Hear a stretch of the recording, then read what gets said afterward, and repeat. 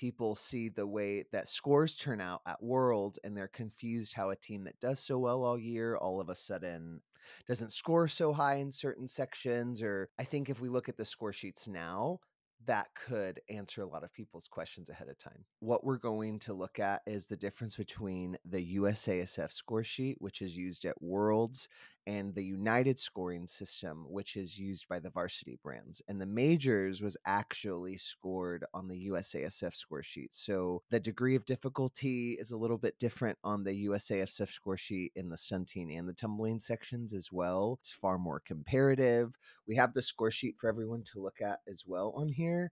One of the major differences between the United score sheet and the USASF score sheet is that the senior and open level 6 teams and co-ed teams on the USASF score sheet are scored out of a 170, whereas United Scoring is a 100. So the USASF score sheet is broken down into multiple categories, right? So the categories are as follows. We have stunting, and you have your stunt technique and your stunt difficulty. Now, anyone who's listening, remember, when a team is performing, there's a judging panel, right? The judging panel has a judge for each section that's going to dictate the difficulty. Their only job is to count every single element in the stunt section or in the tumbling section, and then they are the one that gives the team the difficulty score. You have another judge on that same category whose job is only to look at execution.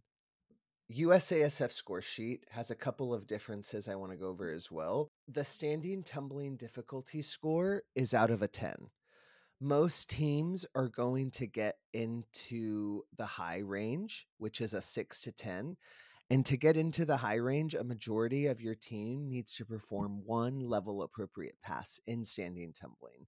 And a level appropriate pass for level 6 could be a standing full, a 2 to a double, 2 to a whip double, 1 to full, anything like that.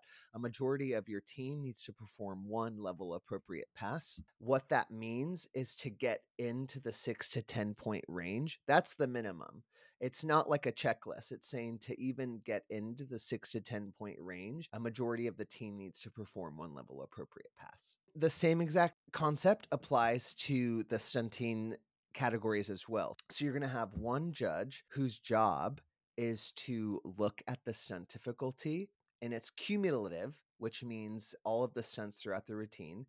Just like the tumbling, there is a high range. In stunt difficulty, it's going to be scored out of 20.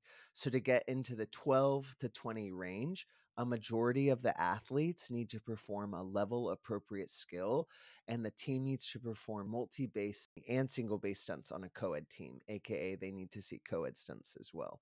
So to get into the 12 to 20 range, a majority of your team needs to do level appropriate stunts. Now, I want to bring up something about what level appropriate looks like on the USASF score sheet as opposed to United Scoring. With the United Scoring system, there's level appropriate docs, so you know exactly what elements get what points, right?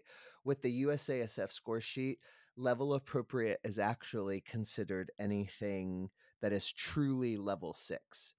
On the United Scoring System, for instance, let's say you did a full and a half up immediate stretch. That is considered an elite level appropriate skill, right? On the USASF score sheet, a level appropriate skill is anything that is not legal in level 5. So you'd want to do 1 3/4 up immediate body position, since that's not legal in level 5. Double up immediate lib as well is not legal in level 5. So that would be level appropriate on any level 6 team. And that would be just to get you into the 12 to 20 range. That doesn't mean that you're going to score a 20. It means that you're just going to be getting into that 12 to 20 range. Obviously, at Worlds and on the USASF score sheet, rewinds are going to be, you can't say it's required, but it's a true level 6 appropriate skill. Inversions with a half twist, a full and a half switch up, full around TikToks at the, high to high and full around TikToks to immediate body position, and of course kick double dismounts as well. all of those elements are going to get you into the 12 to 20. That doesn't necessarily mean that you're going to score a 20 in stunt difficulty. It means that you're going to be a contender to get into that range.